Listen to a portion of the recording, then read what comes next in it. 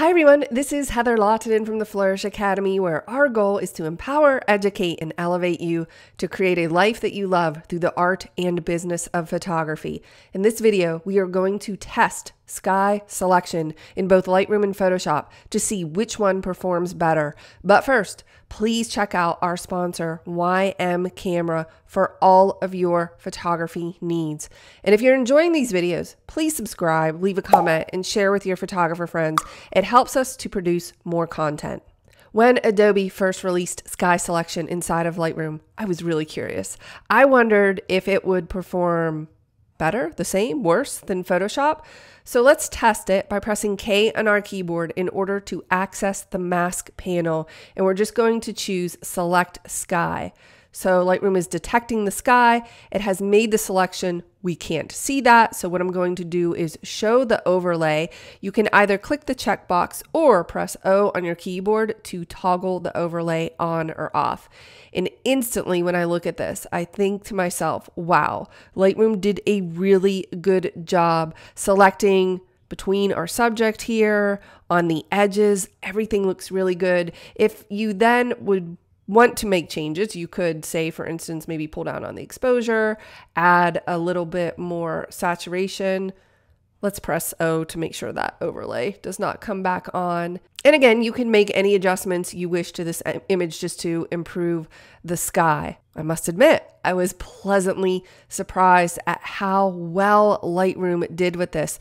Now, let's jump over to Photoshop and see how it performs. The first thing I'm going to do inside of Photoshop is press Command or Control J in order to duplicate the background layer. Next, I'm going to choose Select and then Sky. I'd also like to mention that my good friend Nicole Begley shot this image while she was teaching a workshop in France.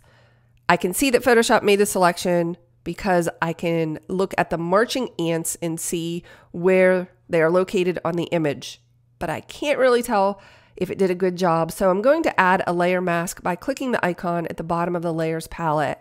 Then I'm going to hold down Alt or Option on the keyboard because I just want to see that mask. And it actually does look like it did a really good job. But you know how we can really tell?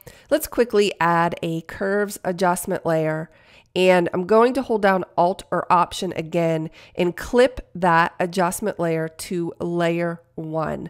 Next, I'm just going to pull down on the curves and you'll see it's just impacting the sky because I clipped it to that mask. And it looks like Photoshop did a really good job with that sky selection. And by the way, if you're feeling overwhelmed with Lightroom or Photoshop, make sure you check out our extensive courses inside of our FAM. That's what we call the Flourish Academy membership. Just go to flourish.academy/membership for more info. Okay, why don't we take a quick look at what this selection looks like next to the selection in Lightroom. So we have this ruby light overlay. The pink overlay just indicates the selection in Lightroom. And if we look at this Photoshop document, if I hold down Alt or Option, I can look at the mask. So I can see that they both did a really good job of finding the sky. Okay, so what have we learned? They both perform really well. I will say this. If I am only making adjustments to the sky, I am absolutely going to do that inside of Lightroom because it is going to be faster and non-destructive. If I need to replace the sky, then I'm going to do that inside of Photoshop. I hope that you found this useful. I'll see you in the next video.